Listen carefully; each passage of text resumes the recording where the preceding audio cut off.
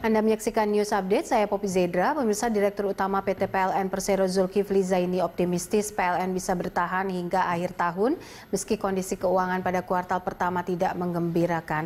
Namun demikian, pemerintah harus membayarkan utang terlebih dahulu kepada PLN sebesar 45,42 triliun rupiah.